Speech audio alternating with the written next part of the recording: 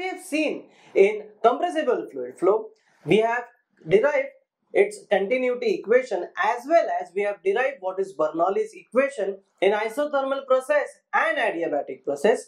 Let us apply all these formulas to solve real life problem on compressible fluid flow.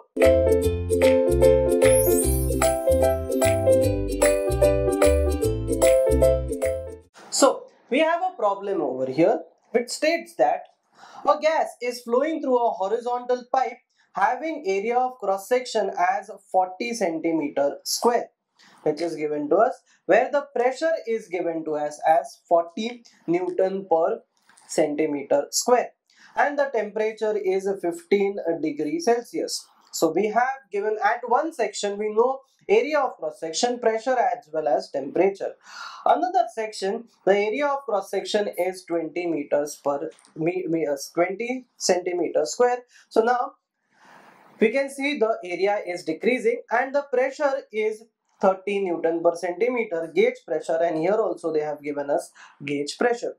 If the mass flow rate of the gas through the pipe is 0.5, find the velocities at the sections assuming it is as a isothermal change. Isothermal change means temperature remains constant, hence the temperature at the inlet and the outlet is 15 degrees Celsius and the mass is same. Mass flow rate is same according to continuity equation. We have to take this R as universal gas constant is 992 Newton meter per kg. Newton meter is actually what is a joule per kg Kelvin, and atmospheric pressure is 10 Newton per centimeter square. So all these data is given to us. Let us write down this data separately. So we have two sections over here. First of all, we'll draw a diagram. So initially it is a horizontal pipe with the decreasing diameter. So from this a gas is flowing through, and here also gas is flowing through. Now at this section, at section 1, we have a rho 1, area A1, velocity V1 as well as Z1. Similarly, rho 2, A2, velocity V2 and Z2. Here Z1 is equals to Z2 since it is a horizontal pipe and this is flowing from section 1 and it is flowing through to section 2. So this is how the fluid is flowing. Now we have to note that it is an isothermal process. That means T1 is equals to T2. Let us write down what things we know in the inlet and what things we know in the outlet. So let us write this down. So first thing which we know, that is the area A1 is equals to 40 centimeters square. So this is 40 into 10 to power minus 4 meters square. Similarly, at the outlet A2, the area is 20 centimeters square and that A2 is equals to 20 to the 10 to power minus 4 meters square. Then we know what is pressure P1 at the inlet. It is given to us as 40 Newton per centimeter square. That can be converted into Newton per meter square. So this is 40.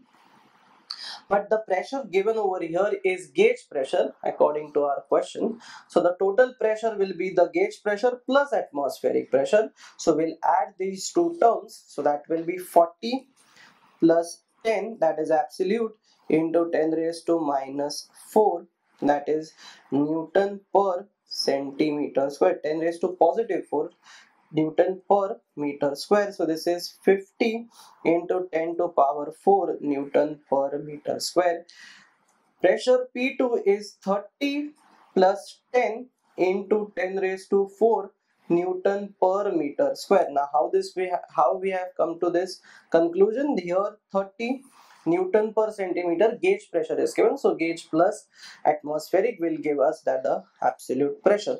So over here the pressure at that point is 40 into 10 raised to 4 Newton per meter square. So we have evaluated the pressure as well as the area at the inlet. The next part which is given to us, that let us divide this first. So temperature T1 is a 15 degrees Celsius, so that is 288 Kelvin. Since it is isothermal, T2 is also 288 Kelvin. Next part, that the mass flow rate m, which is same for both part, is 0.5 kg per second. This is what they have given to us. And value of other constant, that is universal gas constant, is given to us, that is 292. So let us write down this part. R is equals to 292 joule per kilo Kelvin. So this part is given to us. So now let us evaluate the first thing over here by knowing all this data.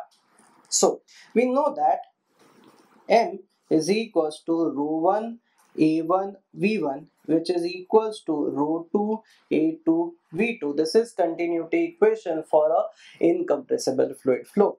Now, in this part which we have over here, we know the value of A1, we know the value of A2, we don't know value of rho 1 and rho 2.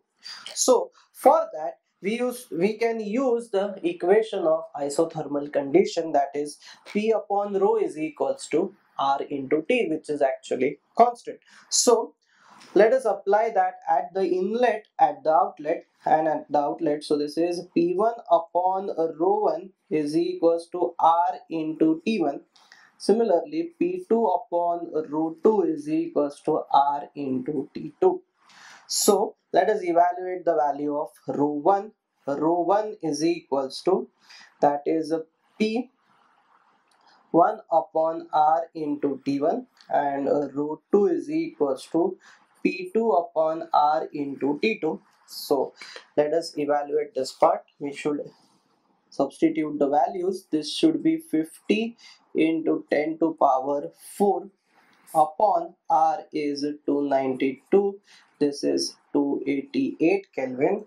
On calculation of this part, we get rho is equals to 5.945 kg per meter cube. So this is the value of rho at section 1-1. Similarly, at section 2-2, rho will be equals to 30 into 10 raised to 4 upon 292 into 288.